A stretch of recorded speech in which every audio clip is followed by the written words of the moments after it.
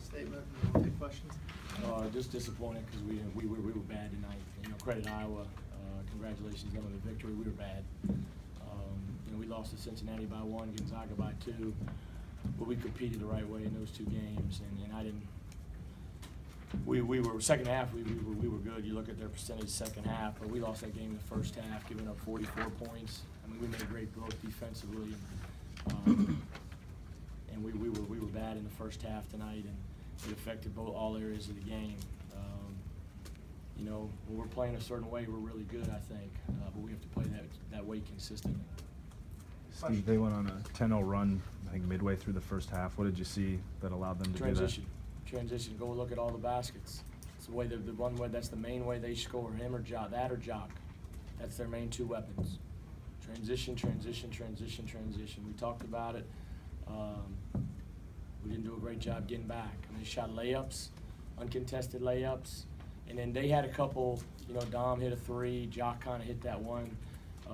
Kind of clanked in. He's a really good player. So he may make some of those, but. Chart their points in the first half out of 44. How many did they get in half-court offense? 20? Maybe? You guys missed. And we missed a ton of bunnies, right? A dozen layups. Yeah. Just, I was going to say, a dozen layups, too. We got it to 7, we got it to 8. I don't know.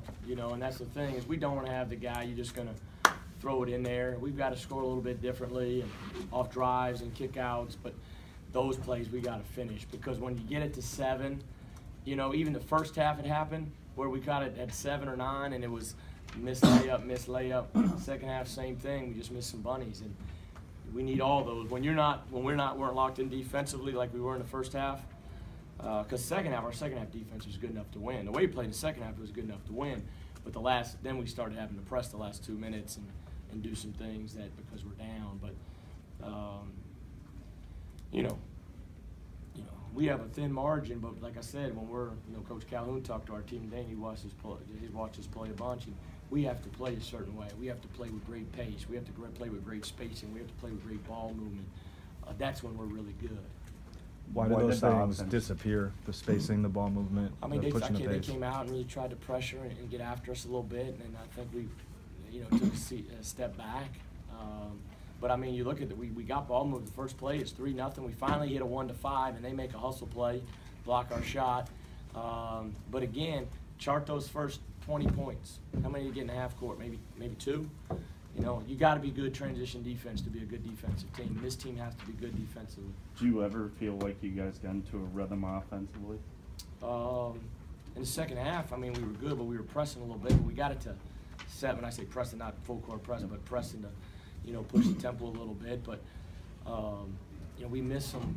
I mean, I bet you watch the game. I bet we missed a ton of bunnies, just that deflates you a little bit, or free throws or second chances.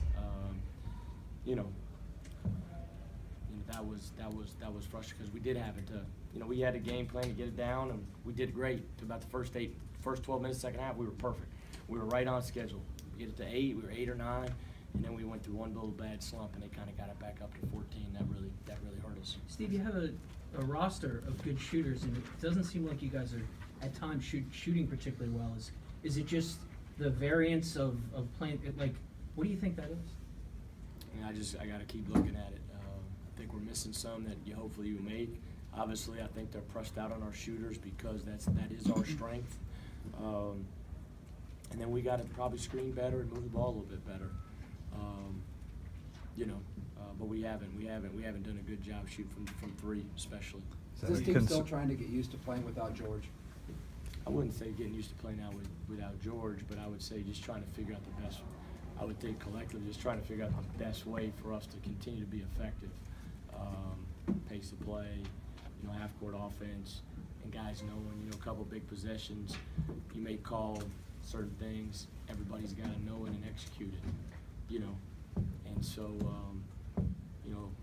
last year's team is last year's team. So, I mean, and George is George. Who is that go-to guy this year? I think it changes. I think Deontay can be it.